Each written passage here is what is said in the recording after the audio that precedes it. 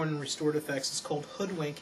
Any card could be used, selected, maybe it's a card that you're already doing a routine with, and the card, the King of Diamonds in this case, can be signed by the spectator. I'm just going to write Howard very sloppily right across there, just like that.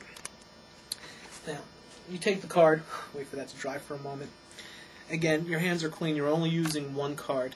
You fold the card in half, this way, and then half that way, and you fold it in half this way, and fold it in half that way. Now what this does is it weakens the cardboard, and it allows you to tear the card much easier. Just leave it move closer, just like this. You can hear it, you can see it being torn.